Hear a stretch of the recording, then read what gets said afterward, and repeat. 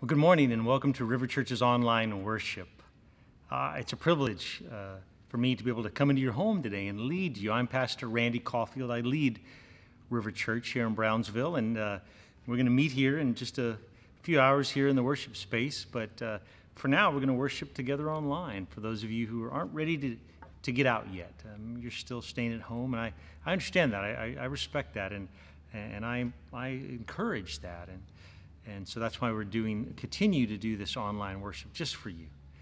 Now is a good time to go and get the items ready that you're going to need for our time of worship today. So you'll need your Bible and something to write with, something to write on.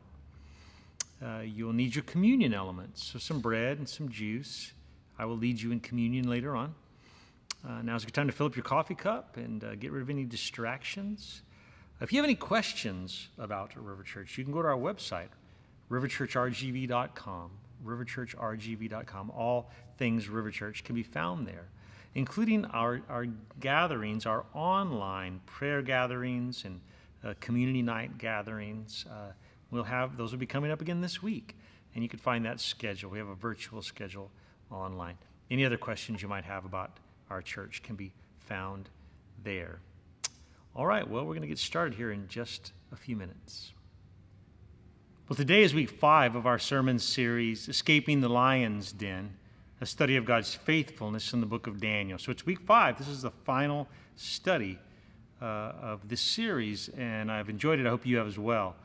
The context of our very own lives has been the fact that many of us are living in the lion's den of adversity right now. For you, the adversity, it may be a relational difficulty. It may be a relationship that was recently severed. Perhaps it's financial troubles. Perhaps it's something at work, or it's an emotional struggle. Perhaps it's an addiction that you're attempting to beat. Perhaps for you it's your health, some health difficulty. We live through these periods of adversity, and we ask questions like, where is God? Is God going through this with me? Is God faithful? Will he deliver me from the lion's den of adversity? And it's okay to admit that your own adversity right now may not be that big of a deal to anyone else, but it's a big deal to you, and therefore it matters to God.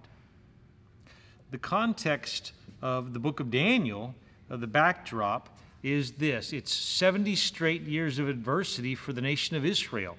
They're captives in a foreign land. They've been hauled off as slaves to Babylon, and then eventually the world power switches and it becomes Persia, but nonetheless they're still captives away in this foreign land as slaves. 70 straight years of adversity. The main character is Daniel. He wrote this book. He and his 3 friends, Shadrach, Meshach, and Abednego, they were 15-year-olds, the best and the brightest in their nation of Israel. They were young lads. They were good-looking. They were smart.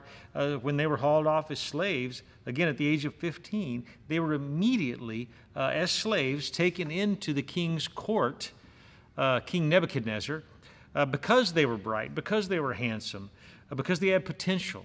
And they were taken into the court as slaves, but they were taken into the king's court to be groomed that they might one day be advisors to the king. And ultimately that does happen.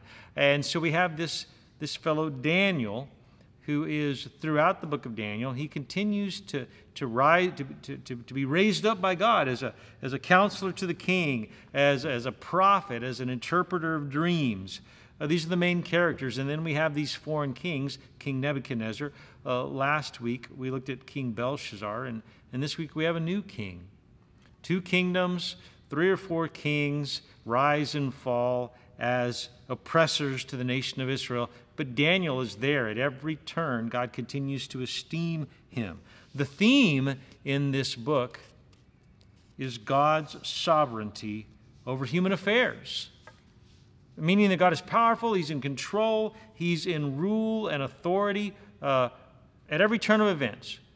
He's sovereign over human affairs, over the election. God is sovereign over the election. He's sovereign over COVID-19. and God is sovereign over the human affairs of your life, the adversity you're going through today. So this is week 5, Daniel in the lion's den. We finally get to this story. It's kind of a story book. Maybe you consider it a kid's story, and yet there's so much for all of us, all ages, to glean from the pages of Scripture, to learn from this passage. Let's jump right in. Again, Daniel is on his third round of royalty, this third king, and yet he's still hanging in there. He's still an authority figure. He's still a counselor, an advisor to the king. Daniel 6, it says this: Darius the Mede decided to divide the kingdom into 120 provinces. Darius is this new king. He's now the first Persian king. And he's, right before our eyes, he's creating a new government. He decides to divide the kingdom into 120 provinces, and he appointed a high officer to rule over each province. The king also chose Daniel and 2 others as administrators to supervise the high officers and protect the king's interest. Daniel soon proved himself more capable than all the other administrators and high officers. Because of Daniel's great ability, the king made plans to place him, Daniel, over the entire empire. He's a foreigner, really a slave in some ways, a captive. And King Darius is going to make him ruler of the entire empire. Then the other administrators and the high officers began searching for some fault in the way Daniel was handling government affairs, but they couldn't find anything to criticize, nothing to condemn. He was faithful, he was always responsible, completely trustworthy, so they concluded, our only chance of finding grounds for accusing Daniel will be in connection with the rules of his religion. Again, he's an Israelite. He worships a different God. He's a foreigner. What's going on here? Well, a new government is being formed right here before us in the pages of the Bible, the pages of history. You should know that Daniel is now 80 years old, and he's about to be thrown into a pit of lions.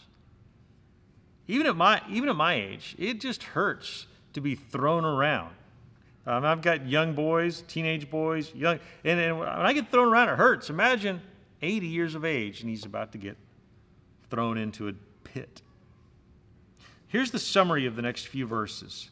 The administrators, the high officers, they convinced the king, King Darius, to sign into law an order that for the next 30 days, anyone who prays to anyone or any other god except King Darius would be thrown into a pit of hungry, ravenous lions. And the king, in his arrogance, because who doesn't want to be worshipped? King Darius, in his arrogance, he agrees to do so, to sign this law. Anybody who worships anybody else, prays to anybody else for the next 30 days, you go into the pit. Well, when he learns of the officials' ill intent towards Daniel, who he really liked, then the king was beside himself. What have I done, he says. He was immediately regretful of the decision that he'd made, but according to the rule of the kingdom of that day, the system that they were living under, even King Darius could not retract his law once he had made it a law, nor could he stop the application of the law, the consequences. So Daniel's religious convictions, they had never been hidden. They had never been done in secret, really. Everyone knew Daniel to be the same man, both privately and publicly. And I really believe that's why they esteemed him, because he was a man of integrity. Going on, but when Daniel learned that the law had been signed, he went home and knelt down as usual in his upstairs room with the windows open toward Jerusalem.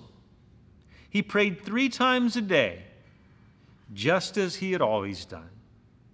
giving thanks to his God. Then the officials went together to Daniel's house, and they found him praying and asking for God's help.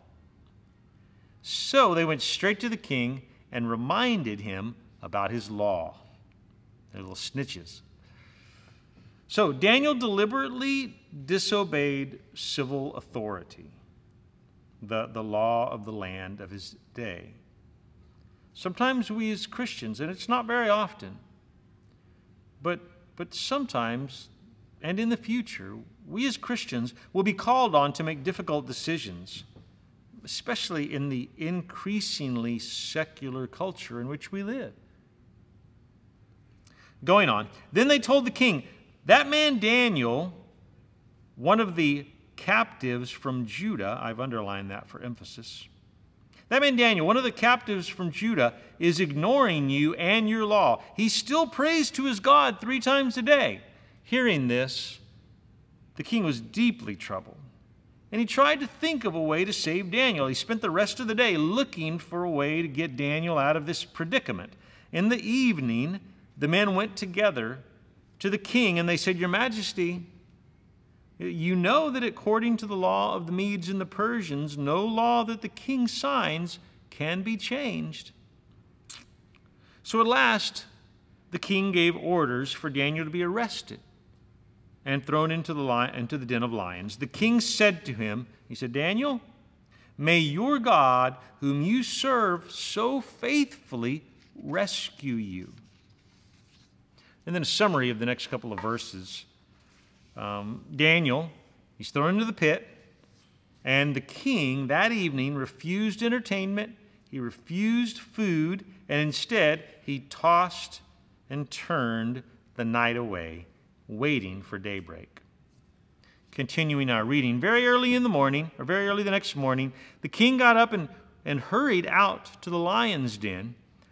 When he got there, he called out in anguish, Daniel, servant of the living God, was your God, whom you serve so faithfully, able to rescue you from the lions? Daniel answered, Long live the king. My God sent his angel to shut the lions' mouths so that they would not hurt me, for I have been found innocent in his sight. And I have not wronged you, your majesty. The king was overjoyed and ordered that Daniel be lifted from the den. Not a scratch was found on him, for he had trusted in his God. Then the king gave orders to arrest the men who had maliciously accused Daniel. He had them thrown into the lion's den, along with their wives and their children. Then the lions leaped on them and tore them apart before they even hit the floor of the den. Last verse we'll read, 28. So Daniel prospered during the reign of Darius and the reign of Cyrus the Persian. The word of the Lord, for which I give thanks. So a summary. An angel shuts the mouths of the lions for the evening, and all is quiet in the pit. Now, there is good reason from the whole of Scripture, from the whole of the Bible, there is good reason to believe that this angel was actually Jesus Christ himself, the Lord himself, keeping Daniel company, keeping Daniel safe for the evening, and shutting the mouths of the lions. And so as a result, we have Daniel's integrity being vindicated by the Lord. They knew him to be a man of integrity throughout the land, and the Lord vindicates that. Another result, the Lord's name and reputation increases in fame. Even King Darius praises the name of Daniel's God, Yahweh. And then we also have, as a result, Daniel being esteemed to new roles of leadership. If I can make some observations, some big ideas here. Number one, you may always feel like an outsider in this world.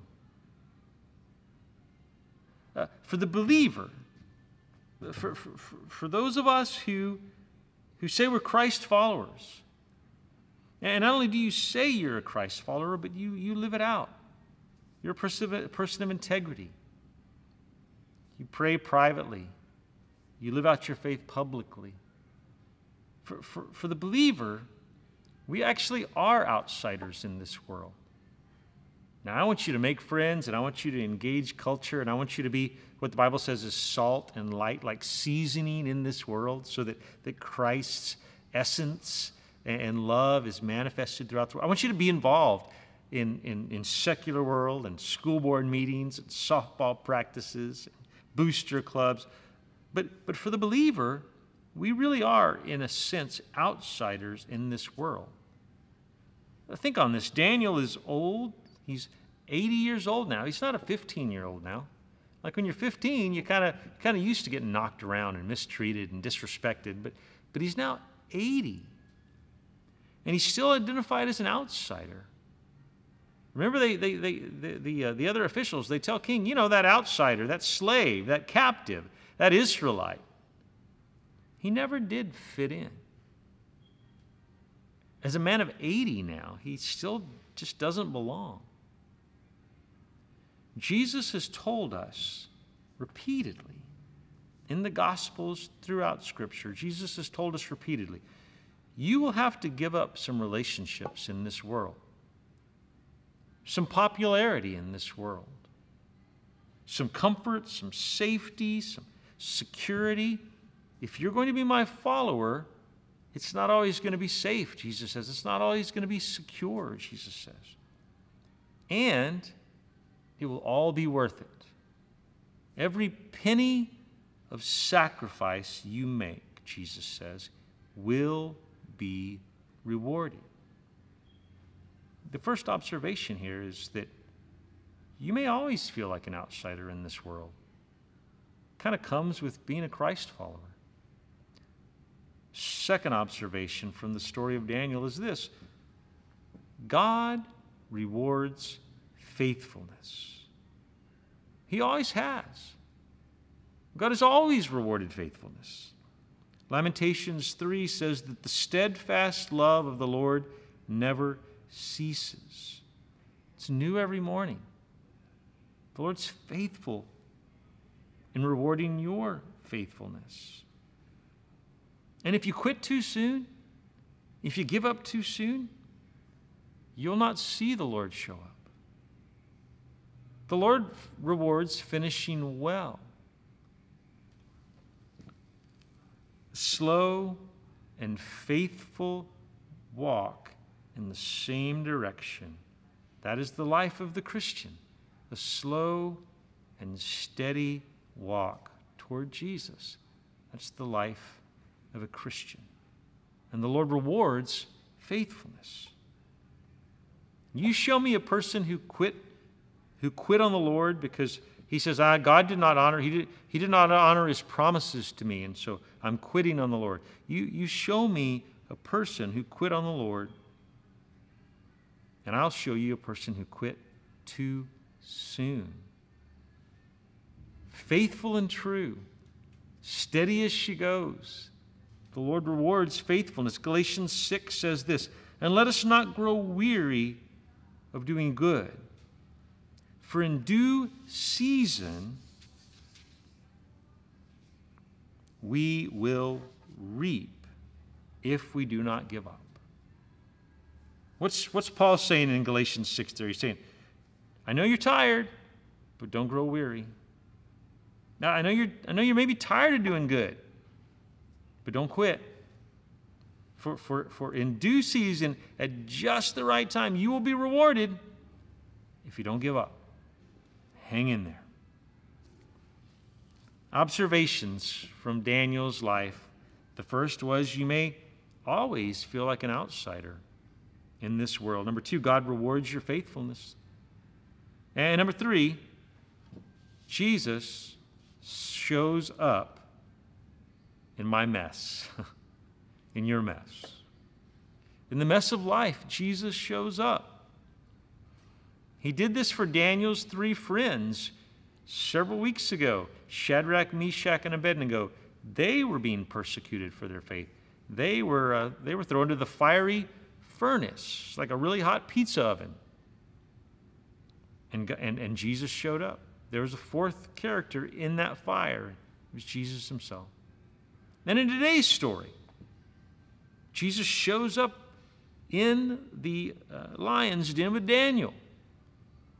And he'll show up in the middle of your mess, in the middle of your tragedy as well. Some of you know that.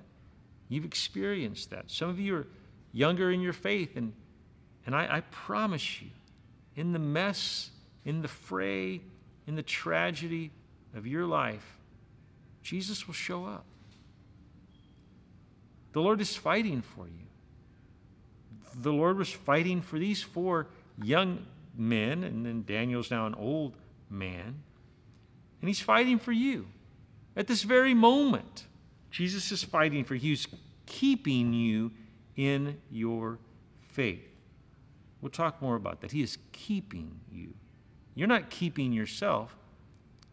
Jesus is keeping you. The greatest fear in life, or the greatest fears in life, come not from what we can see, but most often from what we can't see. I know that's true of me. My greatest fear in life, it's not a physical lion in front of me, but it's a mythical lion who wants to destroy. Wants to destroy me in my dreams. This mythical lion wants to destroy me in my fears, destroy me in my worry, destroy me in my anxiety. The greatest fear is the next unpredictable disaster. It's not a physical lion. It's a mythical. It's a mental, emotional, spiritual battle. That's where our greatest fears lie. The Israelites as a nation, historically, they were a people who traveled. Even when they had their own land, they would regularly travel up to Jerusalem, to the temple for worship. They were on foot. They had to cover a lot of rocky terrain. There were bandits. There were wild animals. There was danger at every turn. And they would sing songs like Psalm 121. I lift my eyes up to the hills. From where does my help come? My help comes from the Lord, who made heaven and earth. They would cry out time and time again. I'm in danger. I'm stuck in a pit. There is danger right around the corner. Where do I look for my help? I look to the hills. I look to my Lord. In the small, tiny little book in the New Testament, Jude, in verse 24, it says this. Now to him, that's God, to him who is able to keep you, there's that same word again, to keep you from stumbling and to present you blameless before the presence of his glory with great joy. To the only God, our Savior, through Jesus Christ our Lord, be glory, majesty, dominion, and authority before all time and now and forever. Amen. Scripture teaches us that Jesus is keeping you. He's able to keep you from stumbling. He's able to keep you from falling. He's able to keep you blameless. Jesus had kept Daniel, first in his faithful act of praying when it would have been much easier to just give up praying for 30 days.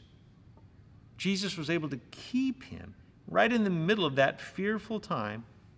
Daniel goes right back to what he'd always known to be true. I'm going to go and I'm going to fall on my knees before my Lord and I'm going to pray in this difficult time. And Jesus was able to keep him then, and therefore Daniel knew that Jesus would also keep him in the lion's den. Jesus promises, he says this in John 16, in this world you will have trouble, but take heart. I've overcome the world. Jesus is keeping you. He's keeping you. You say, Pastor Ray, what is Jesus keeping me from? Well, several things. The Lord Jesus, according to Scripture, is keeping you from evil. As it said, he keeps you from stumbling, that he might present you to God, holy and blameless, faithful and true. It's not you keeping yourself from evil.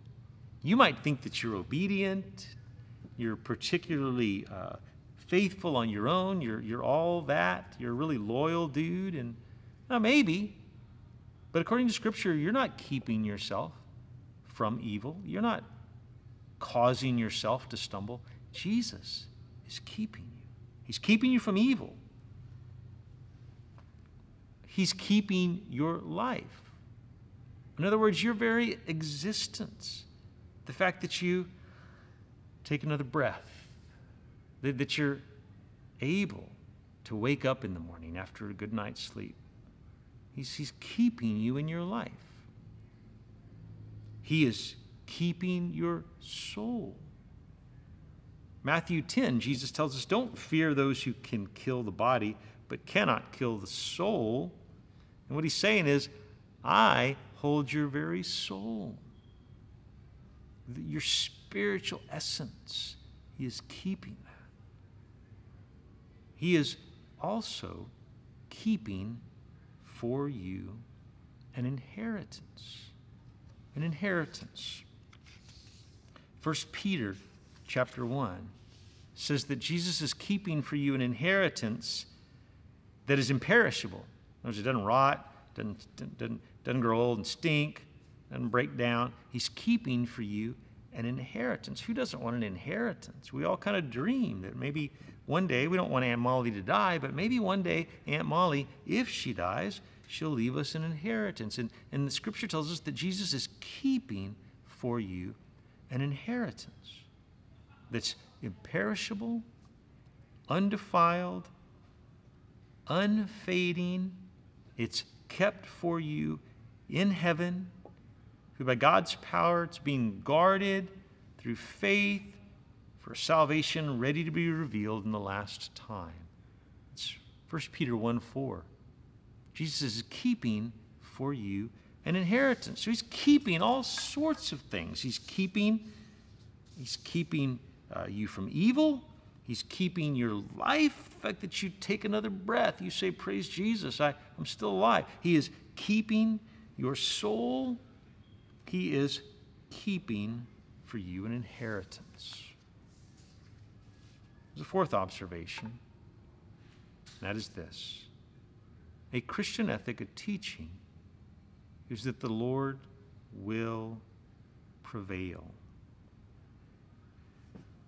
Now, a Christian ethic, that means a Christian teaching. When I say a Christian ethic, I mean it's a statement. We would say, if I'm going to be a Christ follower, I'm compelled to believe this.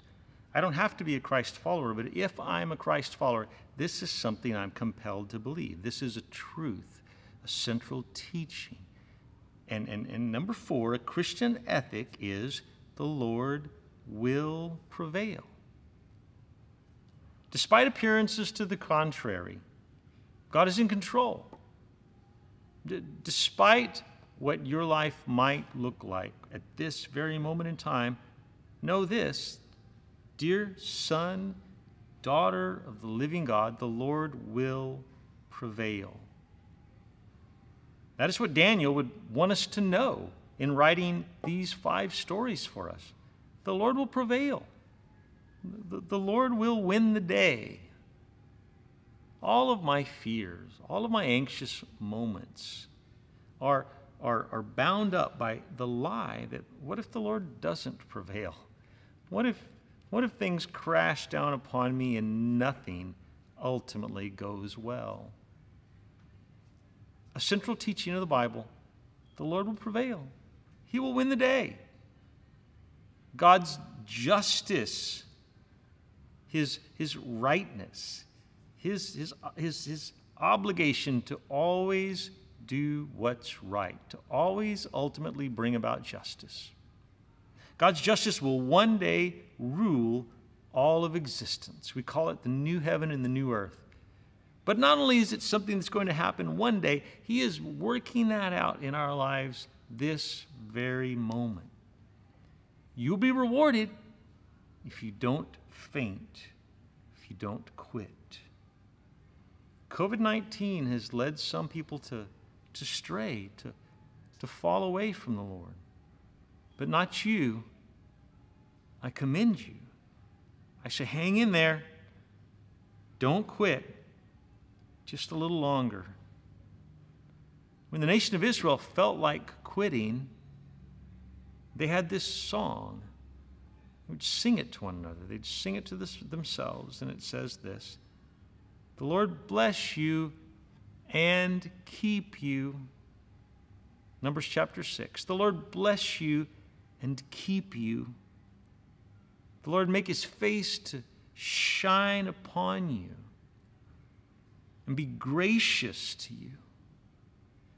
The Lord lift up his countenance upon you and give you peace." Isn't that what we really want? Isn't that what you're really looking for today? How does this apply to my life? Like, what must I do if this is true? What's my response? Well, my response is something like this. Maybe you can resonate with these words. I will hold fast. In these dark days, I will remain faithful. I will trust in the Lord with confidence. Confidence that Jesus is keeping me. He is sustaining me. He is actually doing the holding. And in Jesus, he is actually doing the remaining faithful that I'm attempting. It's actually Jesus keeping me in my faithfulness. And it is actually Jesus who is doing the building of my confidence, because I'm not a very confident person on my own, but Jesus, he is keeping me in my confidence. One last thing that he is doing that we haven't even talked about, and that is he is praying for me. He is praying for you. At this very moment, Jesus is praying over your life. He is praying over you in your sleeping. Jesus himself, he is praying over you in your waking. That is the eternal ministry of Jesus Christ. He is praying prayers, interceding for you. He is advocating on your behalf. That means he's in your corner. He's fighting for you. He is praying to God the Father for you. He is keeping you, holding you fast. There are a number of passages in the New Testament that say that. I'll give them to you, and you can read them later. Hebrews 7:25, Romans 9:34, and then the last passage that I want to read, and may it wash over you today like medicine, like a warm blanket, like a cure. 1 John chapter 2, it says this: "My little children, I am writing these things to you so that you may not sin. But if anyone does sin, we have an advocate with the Father, Jesus Christ the righteous." Jesus is in heaven right now, advocating on your behalf. He's praying over you, praying for you. Rest in that, my friends. Amen. On the night that Jesus was betrayed, he gathered around the table with his disciples, and he was so concerned about their safekeeping as he is about yours. He wanted to make sure that they and all of us for the rest of history would be kept safe, physically and spiritually, relationally. And so that night he spoke deep words of comfort. He held up the bread and he held up the cup on that night, and he said to his disciples, and he says to us today, from now on when you do this remembering me. Jesus held up the bread and he broke it and he gave thanks, and he and his disciples ate of the bread, and he said, this is my body broken for the forgiveness of your sins. From now on when you do this remembering me. And then he held up the cup. He blessed it, he gave thanks, he drank from it, his disciples drank from it, and he said, from now on when you do this, remember that this represents my blood shed for the forgiveness of your sins. Jesus compels us, from now on when you do this, when you eat this bread, drink from this cup, remember me. Remember my work on the cross. Remember that I finished what I started. Remember all of the promises are now made good for you because of Jesus' work on the cross. So Jesus, we celebrate you. We don't mourn, we celebrate. For you were no victim, you were a conqueror. You conquered sin and death and hell and the grave, and now you rule and reign on high, where you are interceding, praying for us at every moment. So we celebrate you. I invite you now, right there in the privacy of your own home, to break the bread and drink from the cup, and by yourself or with your family members, with your friends, celebrate the goodness of Jesus. Okay, well, that's a wrap. That's it for today. I hope you will go away from our worship time together just being encouraged by the fact that the Lord is keeping you. He is keeping you. He is fighting for you. He is working on your behalf. He is praying for you. Be encouraged, my friend. If you have any questions about that, maybe there's something that just stirred in your soul and you'd like to dialogue with me or one of the other pastors a little bit more about that, you can reach out to me or any of the elders. You can send me an email, randy@riverchurchrgv.com, randy@riverchurchrgv.com. Just reach out, and I'd love to respond. Maybe you're new to town and new to River Church. Maybe you don't have any connection with any church, and you would like to learn how you might get connected or more deeply connected here at River Church. Shoot me an email, and I'll let you know how. If we as elders can serve you in any way, we would love to do that. Just let me know of your need by sending me an email. Again, if you want to know what's going on this week, go to our website and check out our virtual calendar. Now is a good time for you to go online and give. All of the good work that we do here at River Church is based on your good gifts, your generosity. And many of you do. You give faithfully, you give sacrificially, you give in extravagant ways. And I trust that the Lord is continuing to bless you in that. So you can go to the website and you can give. It's online. It's safe and easy and intuitive and kind of fun. Many of you in this age of COVID have now been giving in that way. And I encourage you to do that right now so we might continue this ministry of the church. Well, that's it. I want you to know I'm praying for you. I want you to know I'm rooting for you. And I love you guys. Enjoy the rest of your day.